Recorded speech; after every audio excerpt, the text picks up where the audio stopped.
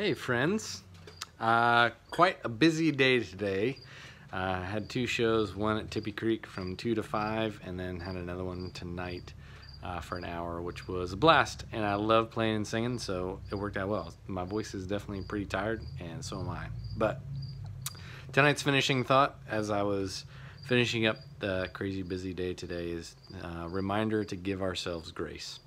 Understand that in the last video I talked about the great lie that we can always get everything done, which is not possible, and just a healthy reminder that when we can't get things done, or we don't get everything done that we want to, or when we do get a lot done and we're just tired, that's God's way of reminding us that we need Him.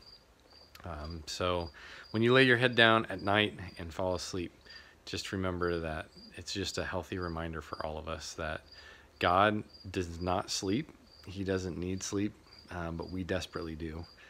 We need a chance to be able to rest and to rely on someone other than ourselves. And so I just encourage you, as you fall asleep tonight, just know that God is sovereign and good, and give yourself grace to know that you did the best that you can.